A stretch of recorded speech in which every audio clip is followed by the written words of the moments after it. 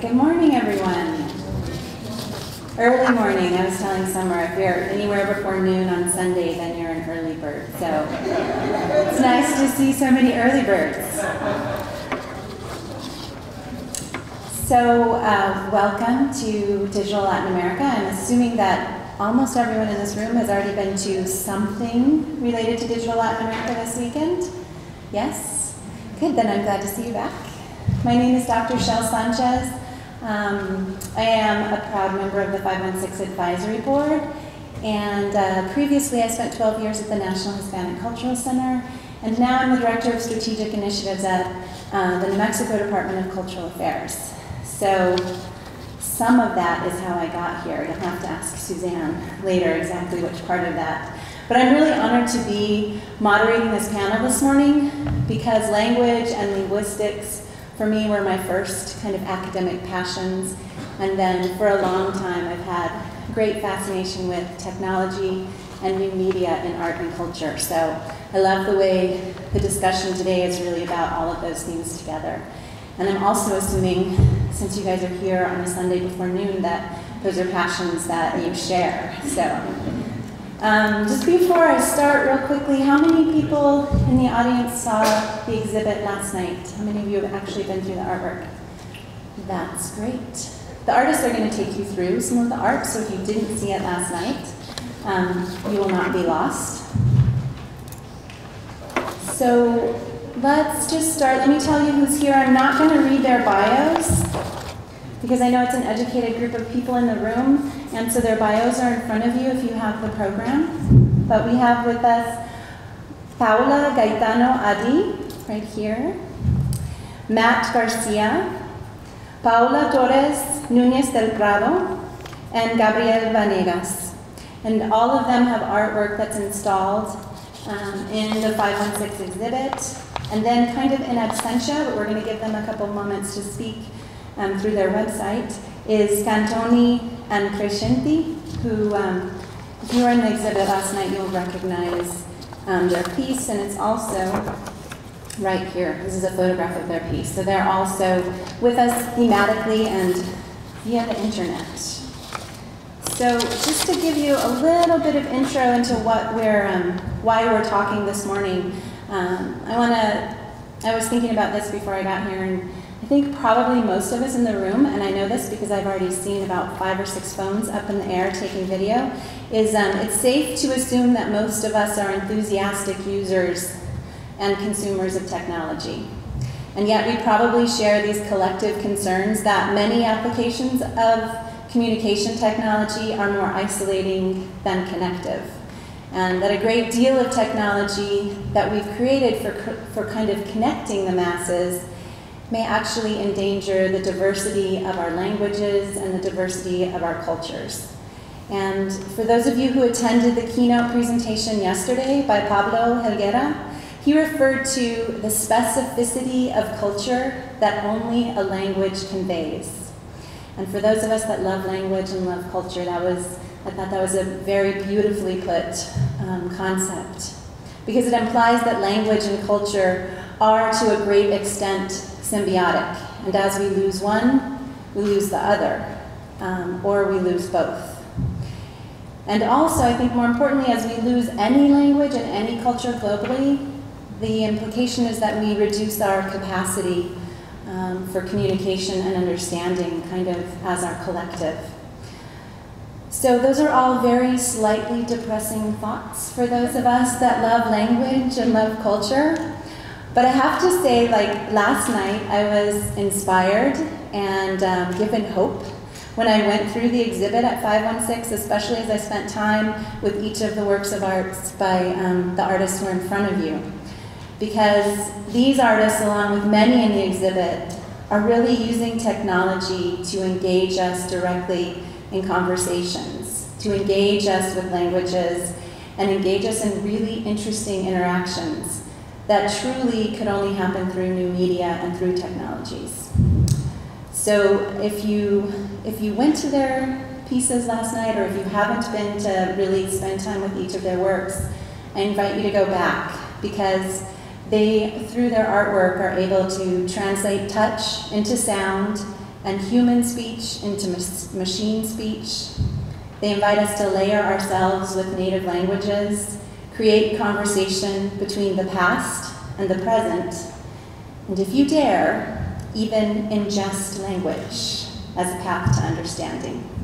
So before we get started with our artists who are in front of us, I have the not too exciting opportunity to bring up artists who are not here. Paola, can you give us a password? Oh, no problem. Okay.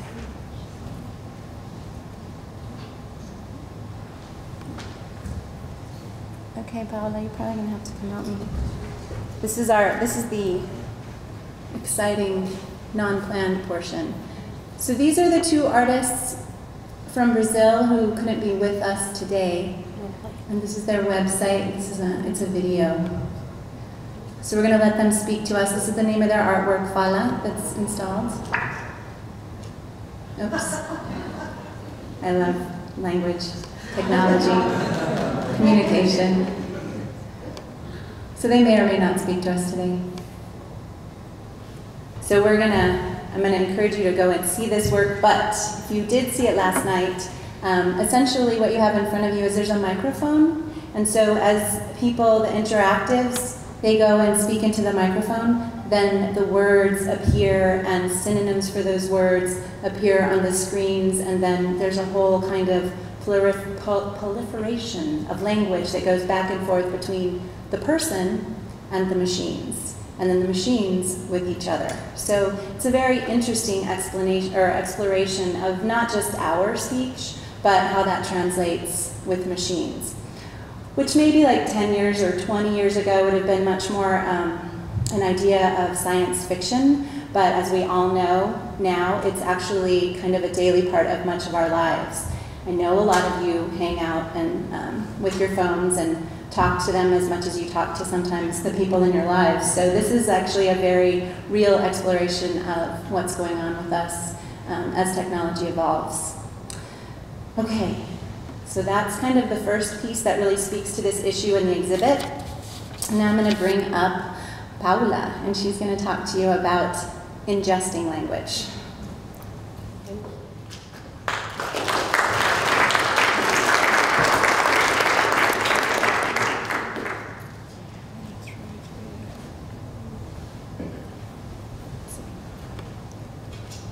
Okay, well, thank you very much for being here on Sunday. Thank you, 516, a lot for organizing this amazing event. Teresa, Suzanne, Claude, Rhiannon, for being great. And also, thank you, Michelle, for that introduction. It's a pleasure to be here. So I'm going to try to talk about the piece that I have here in the show, and I'm going to give you a little introduction to that, so to understand how I came to do that piece. And I'm going to introduce another piece that has to do with language, I guess, that is not in the show, but it's related to the topic here. So I came to the US in 2008 to go to grad school to do my MFA in New Media and Art and Technology. And I came here with a pretty clear agenda. By that time, I have been doing robotics, and I came here to just continue with that path, working on learning more technology, having access to technology that I didn't have in Latin America, and more access to knowledge and all that, right? And so in that sense, my agenda was very much related to the topic of this panel, but in a different way. My intention, I was making machines, robots or intelligent machines, with the intention of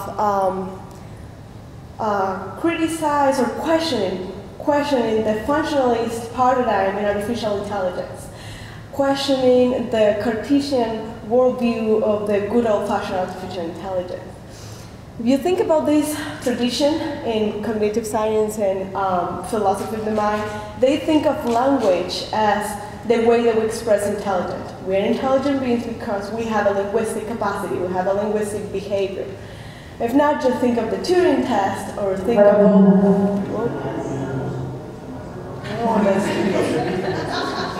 oh, that's Fala. It's falando. Está falando. Oh, how? That was. Let me close that. Okay, good. That was scary. It's talking about machines, right? So I was saying, right, this tradition, this functionalist tradition of thinking about the language, for Turing, the language, it was our, the language capacity function, it was what makes us intelligent. And if not, I mean, I was interested in this because if you're thinking of a social imaginaries of what is an intelligent machine, right, we always think of this robot speaking. And this is a very much social imaginary that is stuck in our head when we think about intelligent machines. So I came to do machines that can express their intelligence through the body, that could establish a non-linguistic embodied communication with the viewer. My intention is to create an interaction, rather than interaction, an encounter between a human body and a non-human body, and see what it could happen from that dialogue between these two kind of corporealities. So I'm just showing some example of this kind of work that I was doing. And so in that sense, non-verbal communication, right, body language, better than words, was this tool that I used in order to open up the game.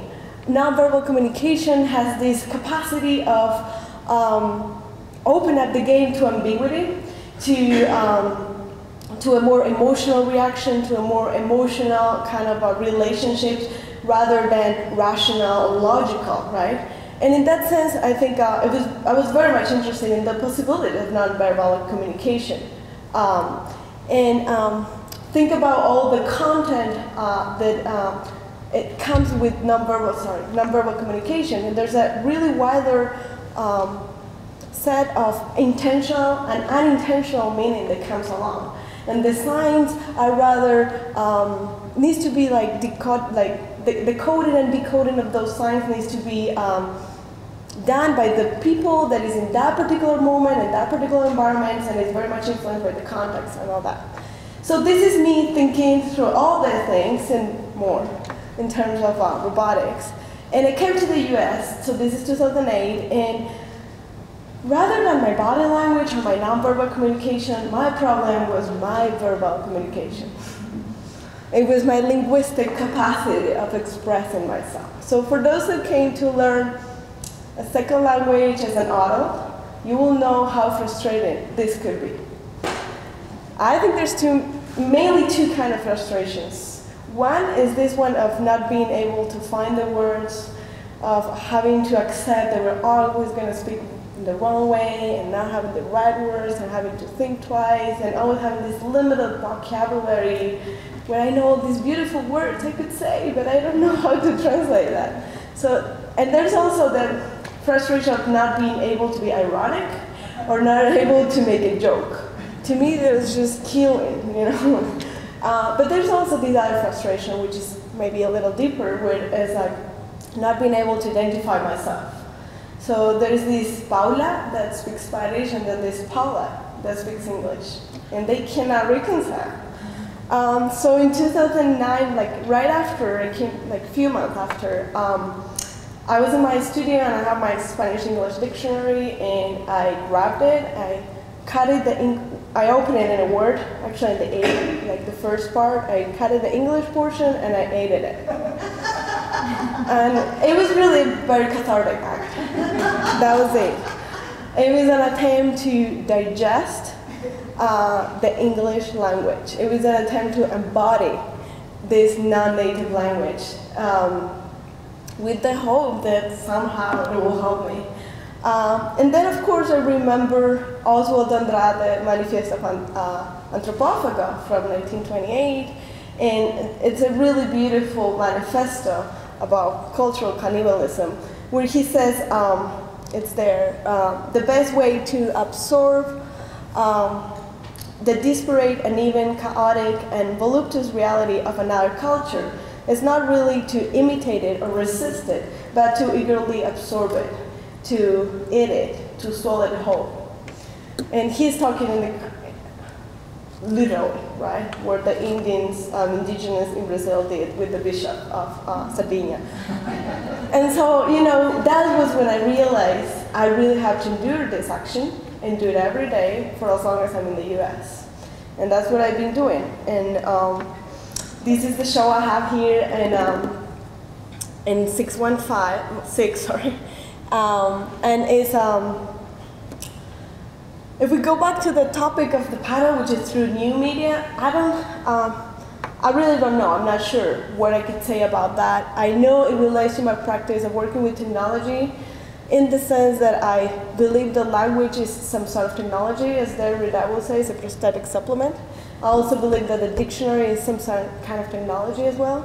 So it relates to me in that sense to technology. In terms of media, it could be done in another medium. This is really a performance. And video, to me, is just a tool to document. In that sense, aligns with the whole tradition of documenting an action through video that started, you know, in the 60s and before that. So it really has to do with that. So in the exhibition, what you'll see is a 2.5-hour video.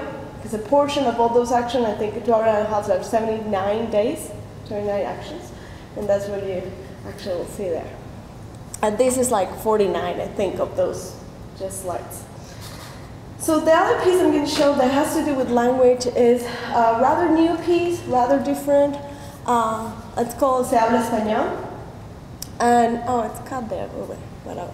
And I think it's different from the other work that I've been doing in a while. And it was very much inspired by when I moved to Texas 2 years ago, because I see all the time this sign, right? This is a rather common sign in the US that indicates that someone speaks Spanish in that place.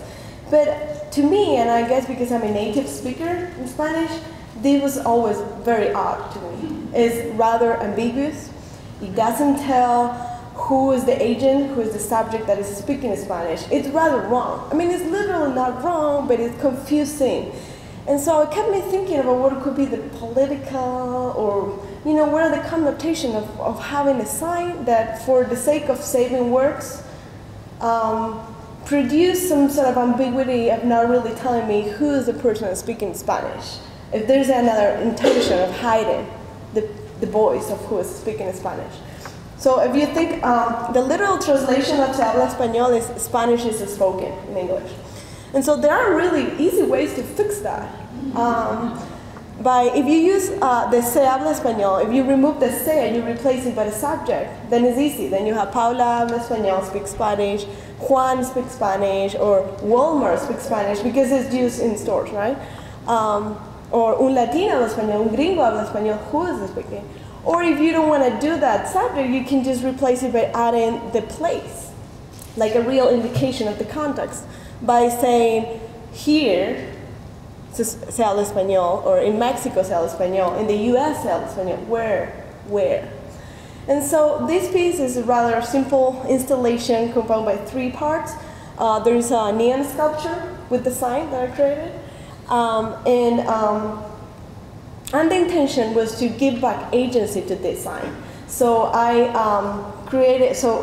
naming during the installation the different counties in which Spanish is spoken in the US. And then there is an audio narration of the first 1,000 last names of Hispanic speakers in the US, according to the US Census. So this is the other part, right? In the audio, you have 1,000 last names of people that self-identify Hispanic. And then the other is a custom software that is going through the 3,144 counties in the US that at least one person speaks Spanish. And so here there's like I'm just gonna play it for the sake of.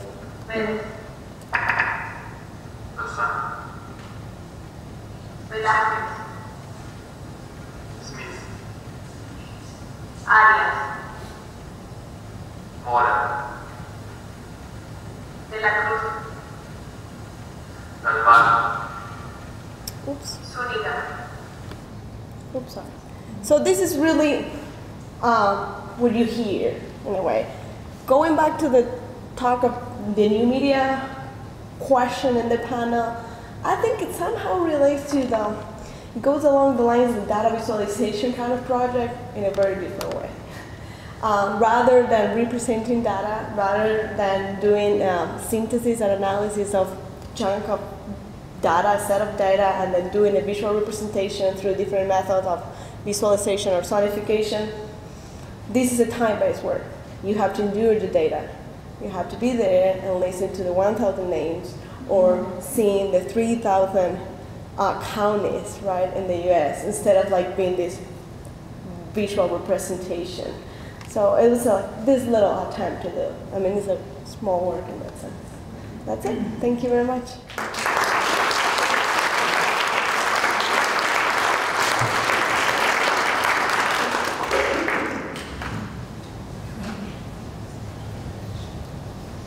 Okay, next we're going to have Matt Garcia. They each, it's bring your own device day, so they each have their own computer, so I'll just have to a couple minutes as they plug in for each one. I'm going to discuss the community language space. It's a piece that is in the Digital Latin America exhibit.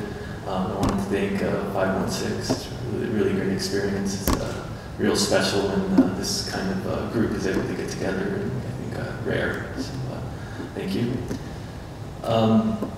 So the community language space is a project that explores endangered indigenous languages, and specifically to the American West.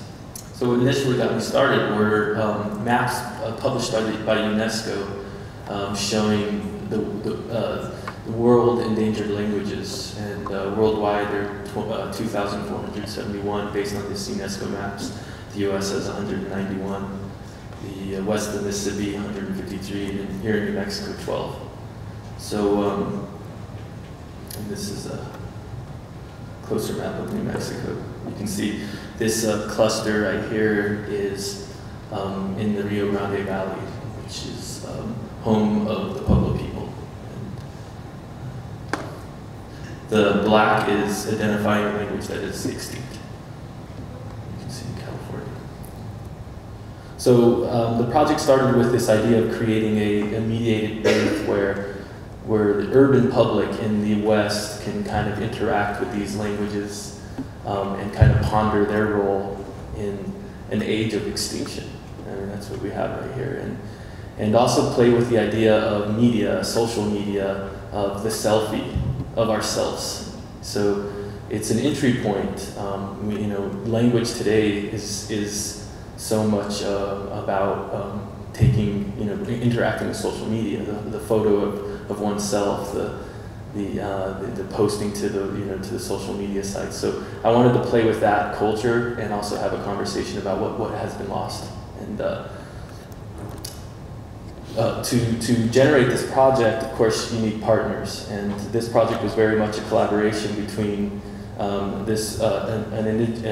human rights group named Tewa Women United, and based out of Española in New Mexico, and myself. It wouldn't have been possible without the generosity of this community. And what I was able to do was I was invited to work with the Tewa Grandmother Circle. So they have the Tewa Women United have a grandmother circle where they're using the circle to have some of the elders in the community discuss language, kind of collectively document lullabies that are being lost in Tewa, oral histories, educational material. The issue is technology. I mean, there's not always access or instruction on how to translate some of this stuff for the younger generations. So I was invited to work with the Tewa Grandmother Circle to basically train a collection of the Tewa Women United community in independent media production, and then also work on this language space. So this is just an idea of where we're at right here. This is Española right here. We see Albuquerque. This right here is the Rio Grande River, and this is kind of the head of it, the start of the Rio Grande. From Taos all the way through here are several pueblos, and Tewa is spoken by, I think, 6, and I have that up here. So so we have here 6 pueblos speak the Tewa dialect.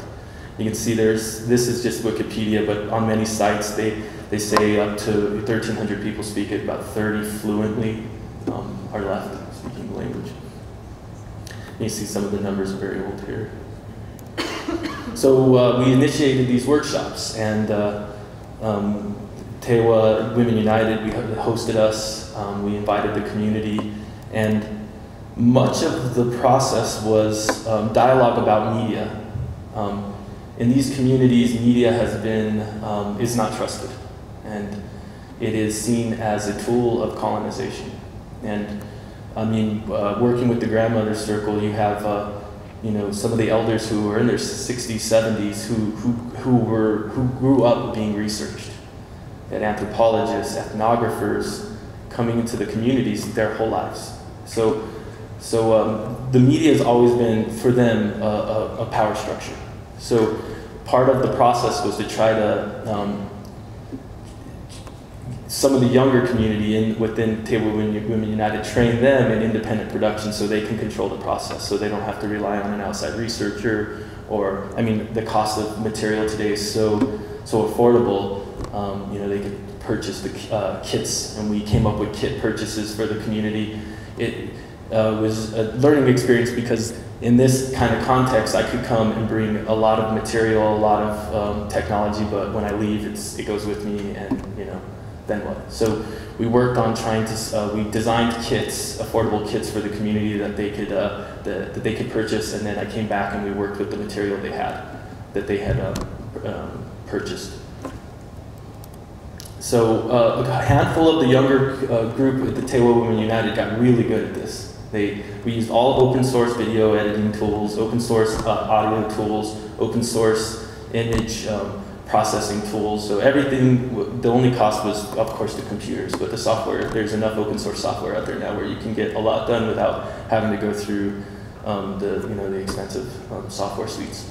And so there's a couple now, after the workshop, there's a couple members of the community who now can teach the others. And they're the younger ones. They were really excited about it. They're really motivated. And the idea is now the grandmothers can go to some of the members of the Tewa Women United community that actually work for the organization and get their stories documented and move forward with the Tewa process, the Tewa language process.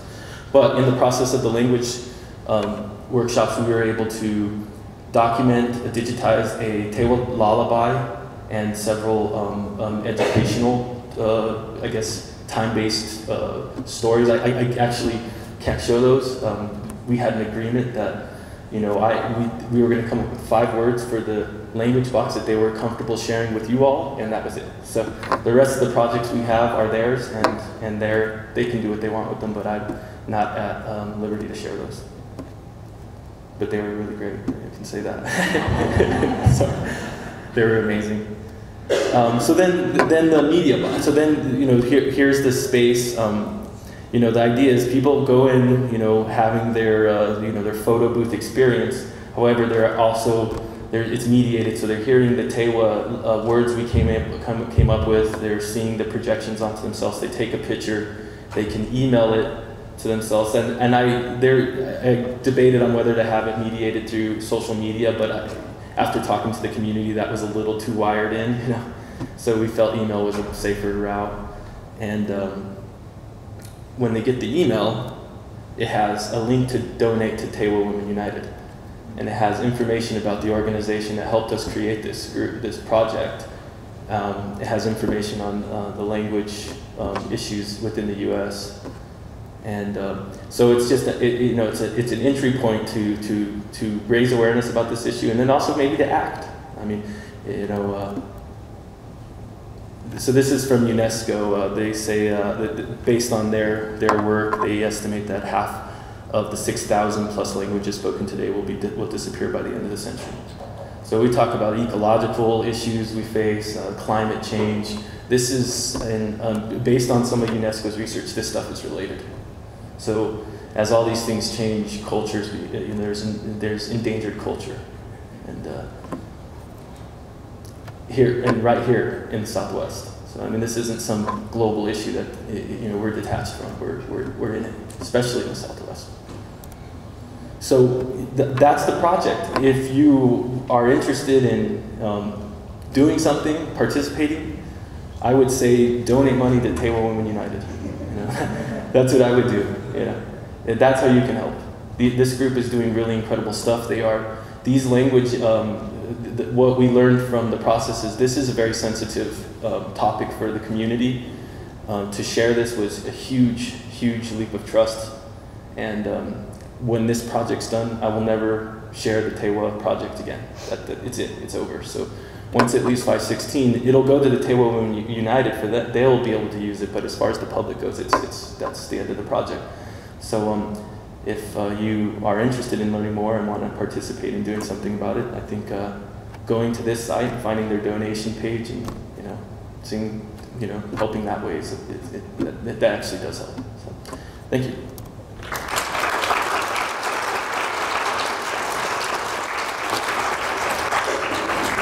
Thank you, Matt. Next we have Paola. Paola.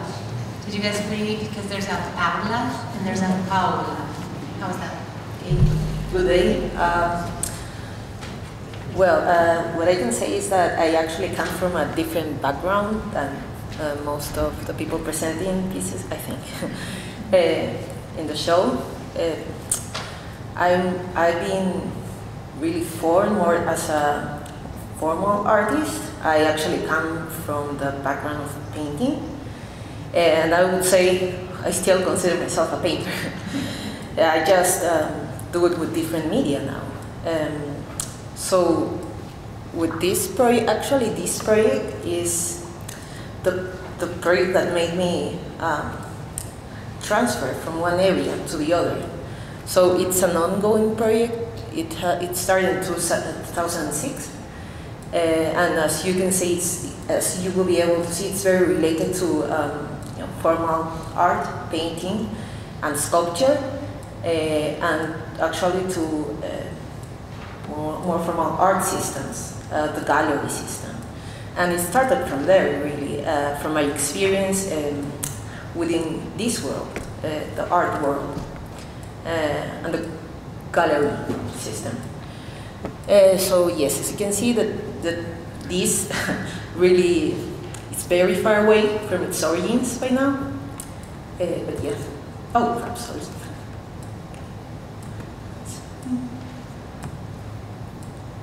It's a little slow, my computer. Yeah.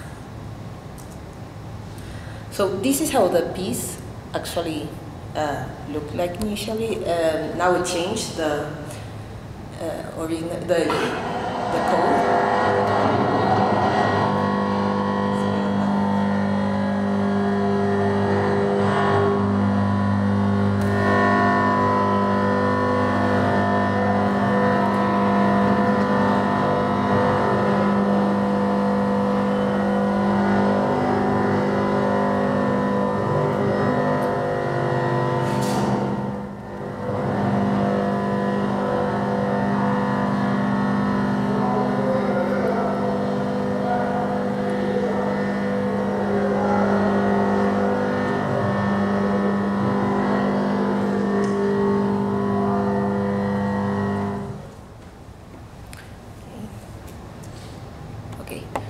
So yes, this is how it, well, if you have seen the piece in the art show, it sounds completely different.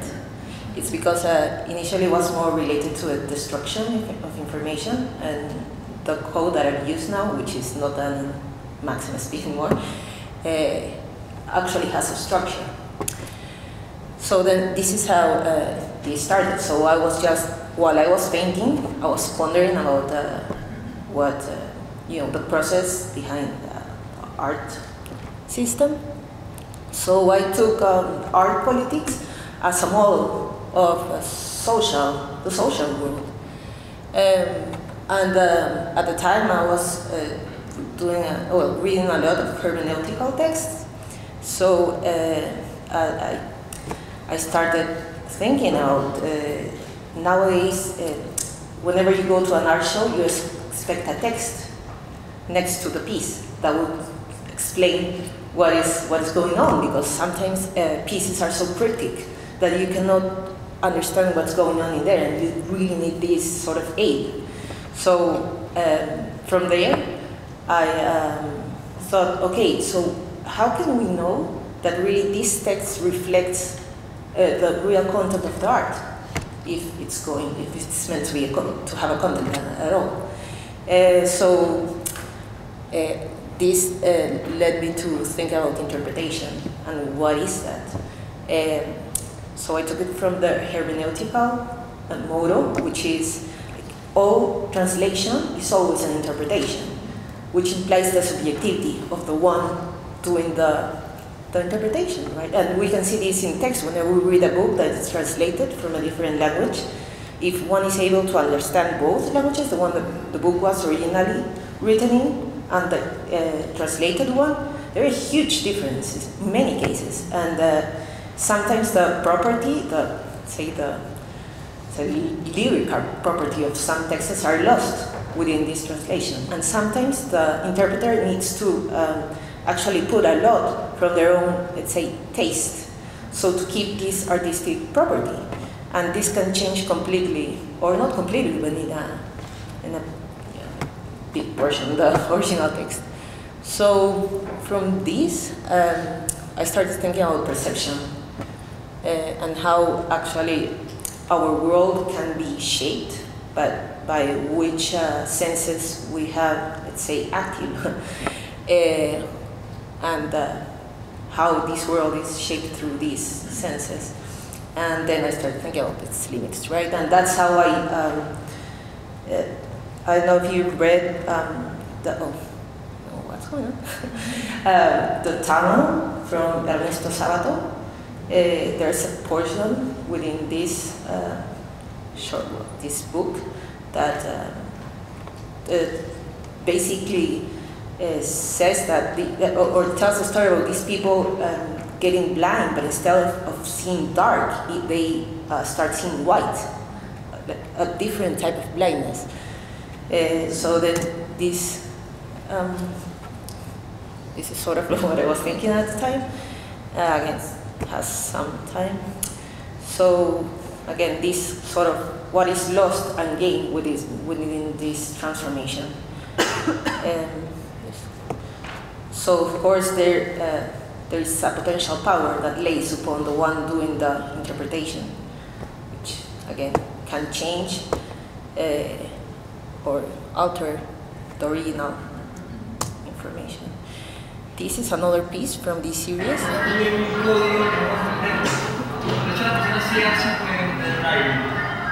Entonces, es bastante complejo el concepto de su trabajo. Ahora Torres construye algo que yo lo definido como un nudo de código, ¿no? Y juega con la frontera de la comprensión en diferentes sentidos. Por ejemplo, tú puedes ser no sordo, pero puedes escuchar los sonidos, sin embargo no lo entiendes, ¿no? Puedes ser ciego, puedes entender el aire, pero tampoco tienes el sonido. En realidad es un juego de muchos códigos incluidos en una sola máquina, ¿no? El braille te remite inmediatamente a cómo los sentidos te pueden limitar las percepciones en las cosas correctas. And this is how it started, and in this way I'm connected to the next panelist. This is a piece I did, I presented, well, an installation I sort of did in Central Park in New York, and that's my connection with Braille. At the time I was very interested in quipus. So, but as we know, and as our next panelist is going to explain in more detail, the code is lost. So at the time I was thinking, okay, I want to write a word within this structure. So I thought about Braille. Okay, Quipu had the property that you read with your fingers, with your hands. So I used the system, which is, as you can see, is quite interpreted. But I left the space, let's say, to write the word vessel. And at the time, I didn't even knew how to explain why I chose this word, sorry. And I think the series of words is very related to trying to understand why did I have to write this word vessel. And then at this time I think it was because I was thinking about communication and how communication can be a path, but at the same time sort of capsule. So I was thinking of blood vessels that can be, the path, but at the same time a vessel is also a ship. And this sort of contrast between container and path.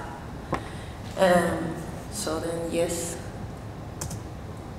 this is again an introduction from the next one.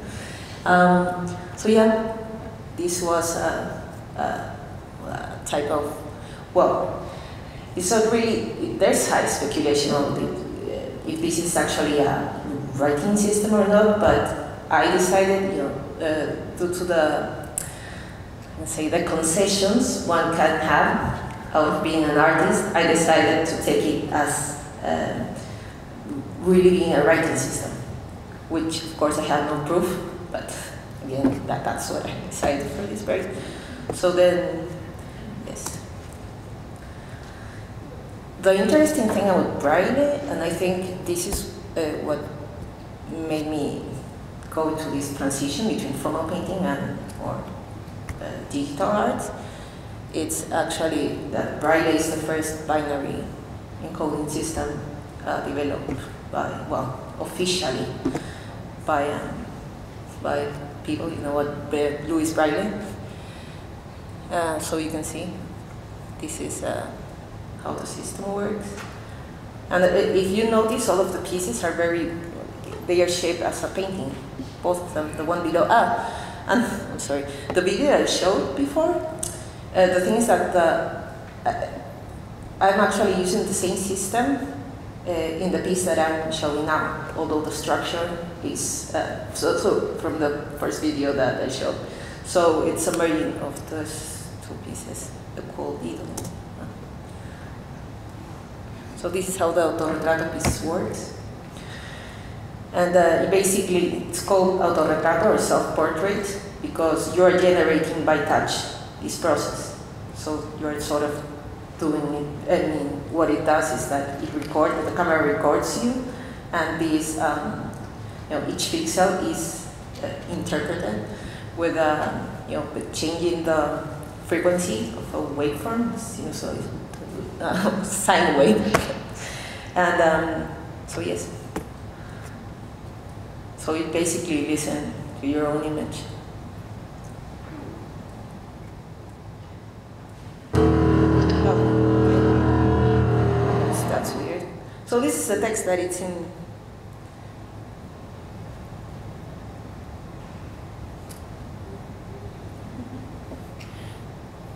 Oh, well, I don't know what's going on with this, but yeah, basically it explained to blind people what was going on around them, because obviously this piece was meant to be shown within a gallery, and it was the first time that it was shown, it was surrounded by very formal art pieces, by paintings and sculptures and drawings. So it was telling them what was going on that they couldn't see, because none of the pieces they were only visual art pieces, no sound pieces or so. So then, yeah, I'm sorry if I'm not that, I really intend my pieces to talk by themselves, because I'm not really that good in verbal speech. So, but actually it's quite particular that these pieces are completely cryptic. This is characteristic that I try to work on. So then, yes, thank you.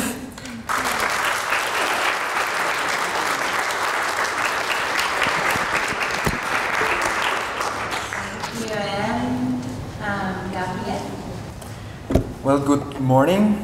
How are you? Tired? Well, first of all, thank you very much for the invitation once again to the 516. They did an excellent job. They are the best. Thank you very much for the invitation. The really professional work how they did, and the exhibition yesterday, the opening was very nice. Thank you very much. I hope some of you saw my piece. I won't talk too much about the piece. I will maybe talk more like the background, how I got there in a way. And I will also like to reflect upon what is the media that we are using for communication. Also, I would like to start first with the name. I mean, we are in a symposium, and the symposium actually is from the ancient Greek and means to drink together. Unfortunately, I drank last night in the opening, so I couldn't bring something to drink. But that's that's how the word came, and it was like a drinking party, where you have like music, people drinking a lot. Also, you have like some experts who were kind of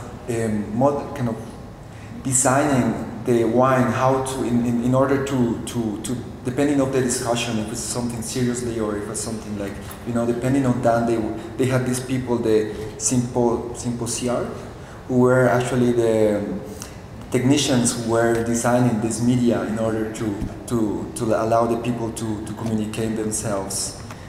Also, I would like to maybe to reflect upon this place where we are now discussing, because I think as our friend Marshall McLuhan said, the medium is the message, and for me that's very, like, still very profound. And if we see the place where we are right now, it's like an isolated place. It's not, I mean, the curtains are closed, we don't see the light, we are not drinking and partying, we are sitting still. So all of these things that this medium, this place here, is influencing also our way of communicating. And so my background, I'm working right now, I'm doing a PhD in media archaeology in Berlin with Professor Siegfried Zielinski. And I'm working basically focusing into the pre-Columbian history. So before the Native Americans discovered Columbus lost in the sea in 1492. I'm focused on this story, and also I'm very curious about how was the media before the colonization of America. So here we see Columbus coming here to the sea, and also we see here some Spaniard like kind of driving this beast and kind of teaching them how to build their reality, their language. Here's another image from Diego de Rivera where we see how all the ancient knowledge was burned. And after that, they start to teach them how to write and how to express themselves, even though it was completely opposite to their traditional way of communicating and also their traditional media of communication. Here we see how these educated indigenous are taught how to express and how to write their own reality. And it was also funny to find these descriptions of like flying fish and everything. It was like a big distortion of their reality. But it was completely opposite to the way how the native indigenous from America used to communicate, and the media that they use for communication. Here we see that they actually use a lot, they still use a lot this applying knowledge, like not decontextualizing, but more like working and exchanging and discussing in the place, in movement. And also we see here again this image where you have always the drink. In this case is the chicha, who was also like alcohol that they were using while they were working, while they were exchanging knowledge and communicating. So the movement was very, very important in the way of communicating. Even though Aristoteles used to have like the peripatetic school, where they used to thought about philosophy, but in movement, like walking around and everything, and not sitting still like we are doing now. Also the place where they used to exchange knowledge, it was not like, you know, I'm in front of you, you're kind of receiving the message, I'm a little bit higher than you. All these things, you know, influence the message that I'm transmitting. but rather they have these places where there was a circle. If there is something in the middle, it was the fire who was lighting and warming up everything, the discussions. And also, this is the Maloca. It's the sacred place for discussions and for like partying. Actually, they're still partying. I had the opportunity in the Amazonas to be there, and you have these people with, you know, like who are partying 3 days with children and everything, and they are just exchanging knowledge about medicine, about sacred plants. And also, again, like in the Greeks, you have this person who is like the expert, who is actually producing, in this case, is the mambe, that are coca leaves in a process that you can put in your mouth, and this will focus more your way of communicating. We know that alcohol, and that's why the Greeks knew about it, they mix it also with water depending on how you want to communicate. And in this case, the mambe is very efficient, it's really high technology, it's a really very advanced technology for communication, because it really focuses you, doesn't allow you to sleep. And also you have kind of a link to the place where you are producing these coca leaves. They know that they are producing in the house from some relative, so you know that this medium is also like was produced for you and not from some other company or something. And also something very important about it is that, as Paula, as Paula was saying in the beginning, like this ingesting the medium. You know, it's not something like kind of is external to you, but it's actually you are ingesting it, and you kind of become the medium in a way. And you find the same in also like the hallucinogenic like medicine, like the ayahuasca, where in order to communicate with spirits and to communicate to yourself, to the inner self, you ingest this high advanced technology that is the ayahuasca.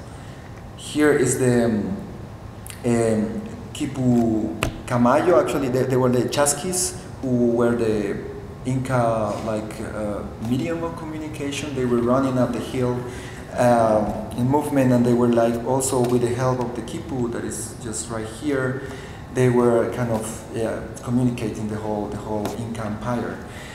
And something that interested me and that I learned a lot from indigenous communities is that we are obsessed of communicating with humans. We don't discuss how do we communicate with plants, how do we communicate with spirits. Why are we so focused on finding new ways of communicating between humans? You know, we start in the morning communicating, we go at night, we watch TV, and it's always humans.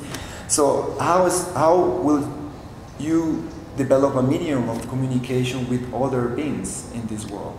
Here we see again this Inca king who is drinking this medium in order to communicate with the sun. So they develop really, they focus a lot, their engineers and technicians and philosophers, in order to develop ways of communicating with these spirits and with these animals. Even though they developed their own, all the Inca Empire in a way that they could communicate with those spirits. This is Cusco, is in Peru, and this is in the middle, this is the Coricancha. It was kind of the main building from the Incas. And from this point, from this center, they wrote like some lines that are called Ceques. The Ceques are like pilgrim paths that they have to walk during the whole year in order to walk there and communicate with those spirits, to ask them for more rain or if they want something.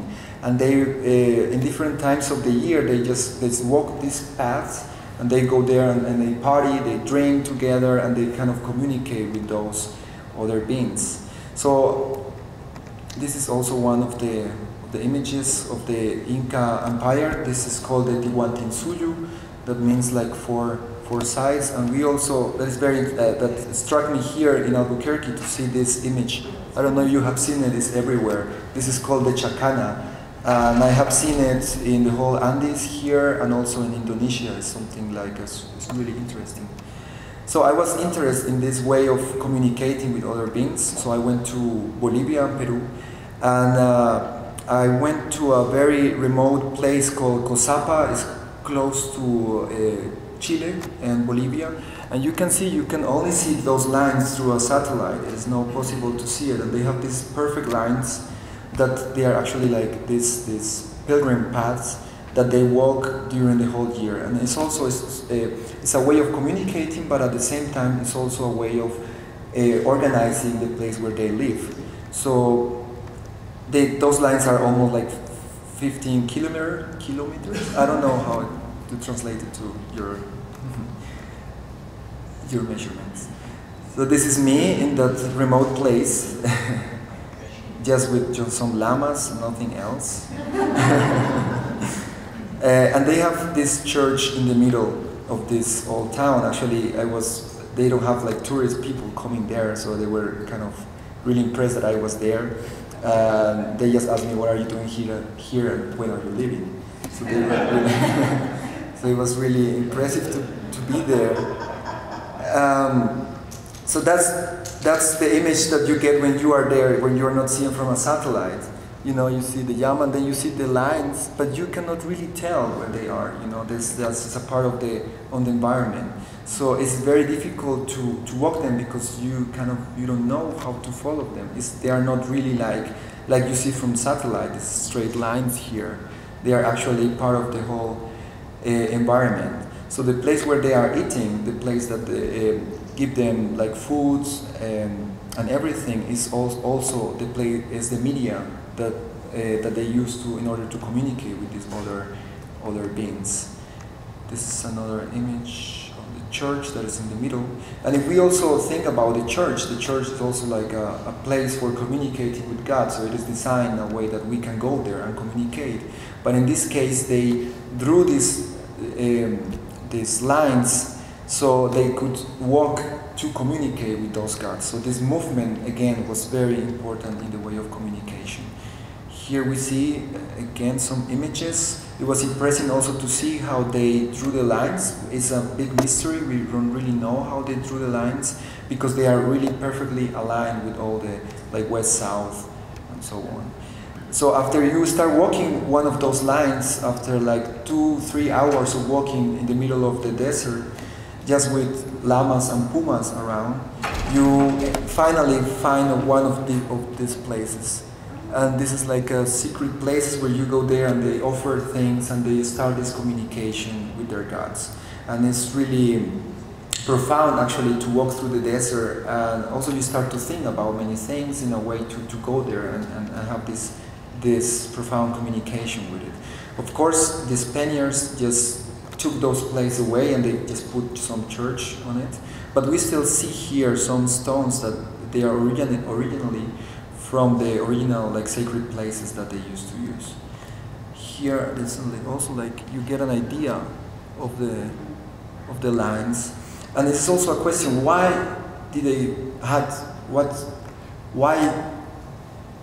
they wanted to build these perfect lines? You know, if you want to build a path, you can just go through the mountains also. So why is it? And some of them they told me that. They had also like a big relation with these electromagnetic fields, like also with the sun, how it's projected. It's just lines. So they maybe drew those lines because of that, and also with the relation of our body. I think that's one of the last images. Okay, here's another image where you can actually see how perfect they are aligned. And to come here to here, it took me like almost 4 hours, and you were really just alone there. And as I told you, they during the whole year they used to make symposiums, but with drinks, and they dance and everything. And they go there and discuss many things. So just to conclude, this is also well related with the Quipu that Paola was telling also, that the piece that I'm showing in 516, where you have this medium of communication that is the Quipu, that is also related to those lines in a way, the Ceques. There is one codex called the Codex Blas Varela, where he also linked these two ways of communicating, the Quipu and these paths of journeys that they take to walk away. And that's it. Thank you very much.